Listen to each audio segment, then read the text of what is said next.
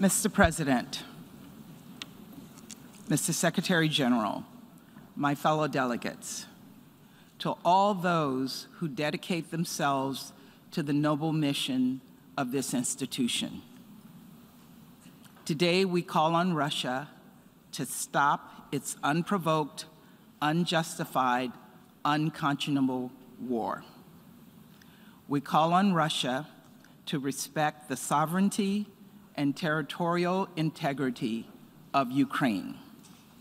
We call on another neighbor of Ukraine, Belarus, who you've just heard from, to stop supporting the war and stop allowing its territory to be used to facilitate this aggression.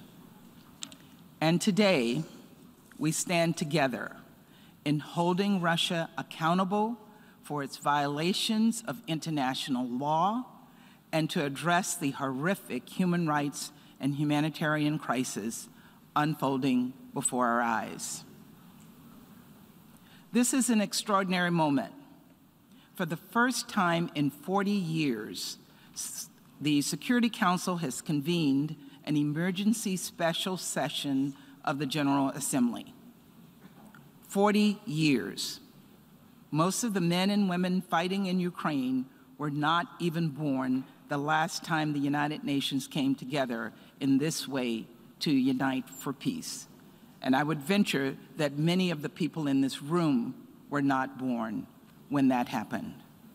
But a few of the eldest Ukrainians and Russians might recall a moment like this, a moment when one aggressive European nation invaded another without provocation to claim the territory of its neighbor. A moment when a European dictator declared he would return his empire to its former glory. An invasion that caused a war so horrific that it spurred this organization into existence. Now, at more than any other point in recent history, the United Nations is being challenged. If the United Nations has any purpose, it is to prevent war.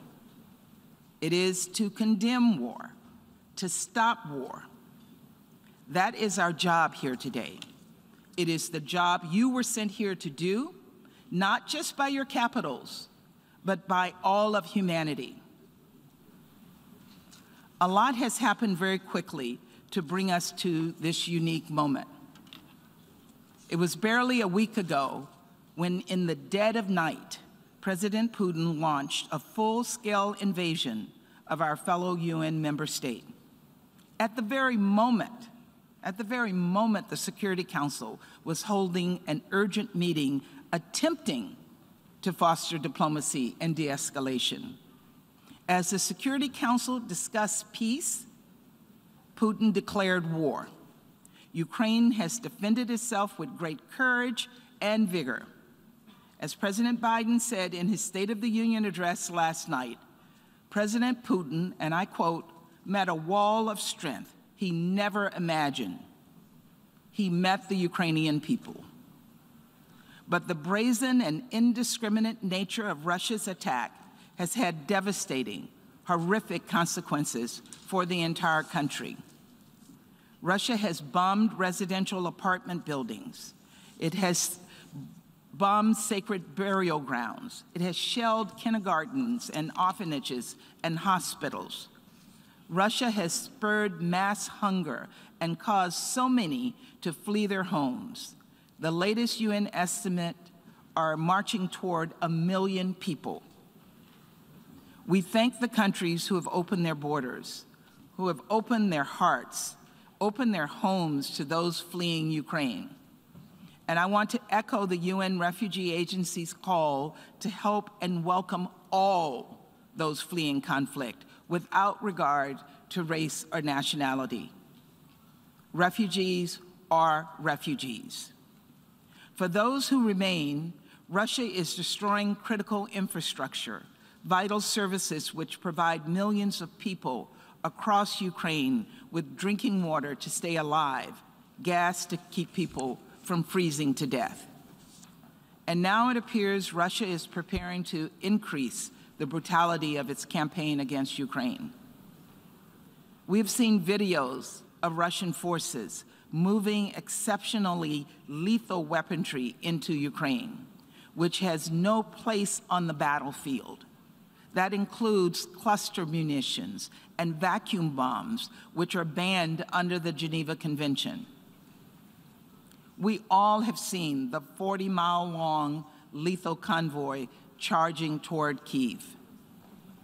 President Putin continues to escalate, putting Russia's nuclear forces on high alert, threatening to invade Finland and Sweden.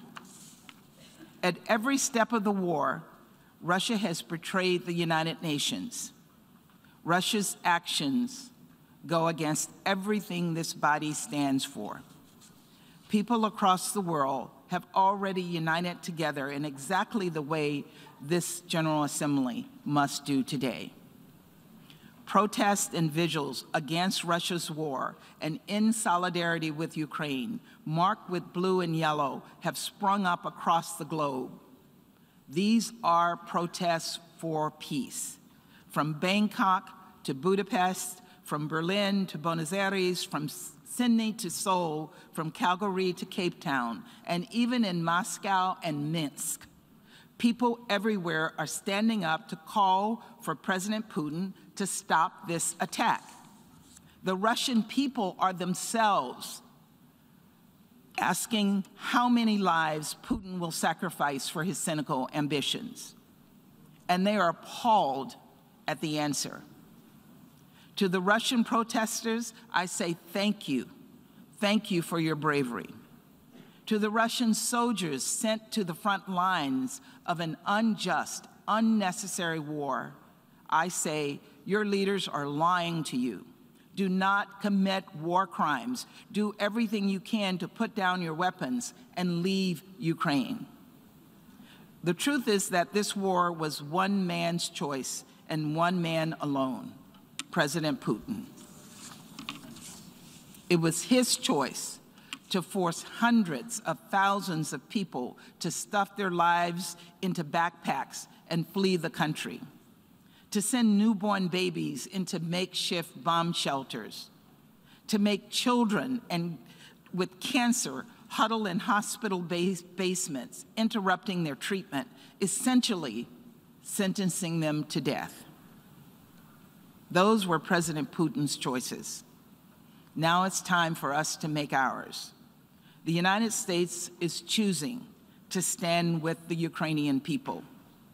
We are choosing, in coordination with our allies and partners, to impose severe consequences on Russia. We are choosing to hold Russia accountable for its actions, and we will soon turn to vote on a resolution that does just that. We believe this is a simple vote. Vote yes if you believe UN member states, including your own, have a right to sovereignty and territorial integrity. Vote yes if you believe Russia should be held to account for its actions. Vote yes if you believe in upholding the UN Charter and everything this institution stands for. Thank you very much. I thank the distinguished representative of the United States.